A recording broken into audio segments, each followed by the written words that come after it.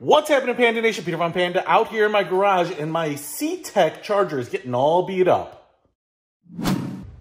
Hey, if you have a charger like this, any charger really, but I want to talk about the CTEK one. It's a great little charger. I've got it plugged into my Mozzie right here, and it just sits on the garage floor when I'm charging in the back. And what you can see here is that this thing is getting all beat up. I bought it brand new. You can see the scratches. Now, it's functioning just fine, but one of the things that I'm worried about is as it gets moved around, as I unplug it and kind of push it off to the side and then drag it back, I don't want it to get beat up any worse than it is. And I also don't want it to stop functioning and stop charging, which it's doing right there. So what can we do about it? So the way I'm going to add a little protection to my CTEK is with the CTEK bumper.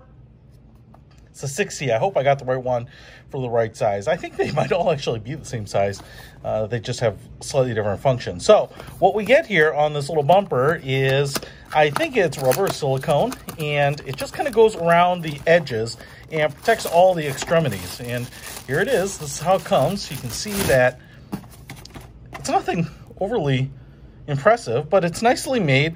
Obviously, as we stretch it out, the charger will go inside, and it looks like this is molded around one because it's got that little inside edge there. Obviously cutouts on all sides so that you can still access everything. We even have little raised feet on the bottom so it'll stay off the ground a little bit, and then we have holes on the ends here so that the power going in coming from the CTEK or the power cord will be able to pass through there. So I am just going to unplug it and kind of push the CTEK through the openings here because I need the cords to go through there.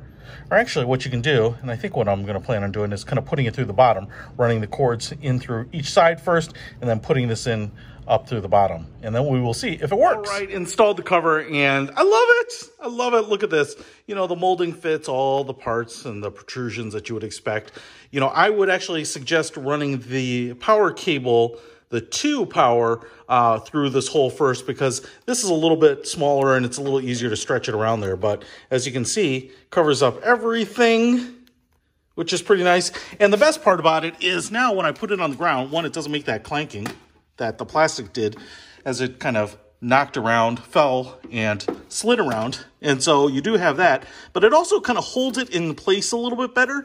And then it gives me just a little bit of peace of mind that the thing can take a little bit more abuse and I don't have to worry about it malfunctioning or dying prematurely. So I wish I had gotten this when I got the CTEK. It didn't really dawn on me that this thing sits on the garage floor or maybe in your trunk or whatever and kind of gets beat up. So it just adds a little bit of protection and safety to it. So if you want to pick this up, I'll put a link to it in the description below. Peter Von Panda, out.